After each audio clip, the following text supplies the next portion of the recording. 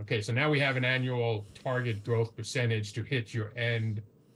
Always begin with the end in mind. I love Stephen Covey, 7 Habits of Highly Effective People. I always follow those principles. It's like begin with the end in mind.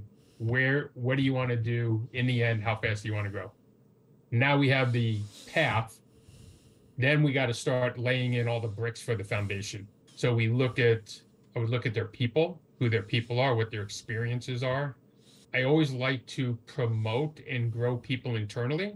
So if people are, I'll say, shy on knowledge and experience, what do we have to do to get them that knowledge and experience? Or if there's nobody capable or willing to do it, usually it's more of a willing than capable, then we find somebody from outside to take that position. So if they need let's say, an experienced plant manager for a $50 million revenue facility, and their current plant manager has never worked in a place bigger than 10 million in revenue, is that person capable of learning the processes and things you need to do to get it to 50 million? If not, we go find someone who's done it before and hire that person.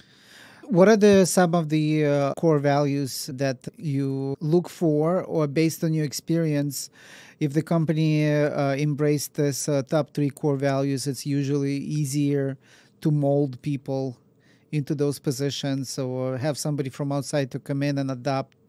If they adopt these values, it makes it easier for everybody. What would you say like top 3? Table stakes is always integrity, right? Integrity. If you lie, you die. Don't lie or go work for a competitor, because you'll help us if you go work for a competitor if you have no integrity. If you want, we can help you fill out the resume for the competitor, right? And give you recommendations. Yeah.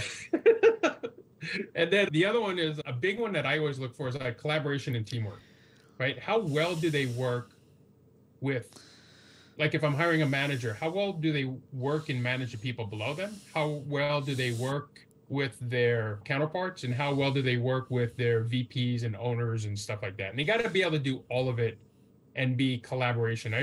Whenever I had my facilities, I tried not to have like rank and file, like this is the boss and that's the boss. It was like all of us. It was always, what do we need to do? Not what do I need to do, as much as I can. Sometimes I would come in and I would have to like put the hammer down if they're going off course, because you always know what the end goal is. So you're staying on goal, and if you start going off course, just come on team, get back on course.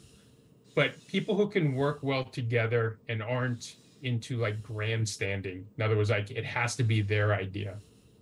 And I'll give you an example. At a lot of facilities, I do a lot of Kaizen events. And Kaizen events are like week-long events. They spend Monday through Friday. You get a team of people, let's say 9 people in a room and working in a plant, and they're fixing one specific area. So you got, let's say this week, you got a Kaizen team and you're working on line 1, and the objective is to get it to run 30% faster.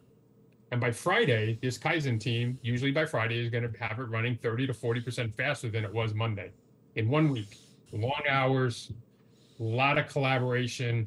It's never one person's idea. It is 9 people just brainstorming and implementing stuff as fast as they can by the end of the week. And they're great, fantastic events. I facilitate them all the time. When I was running Vital Proteins, I had other people doing it for me because I didn't have the time to do it.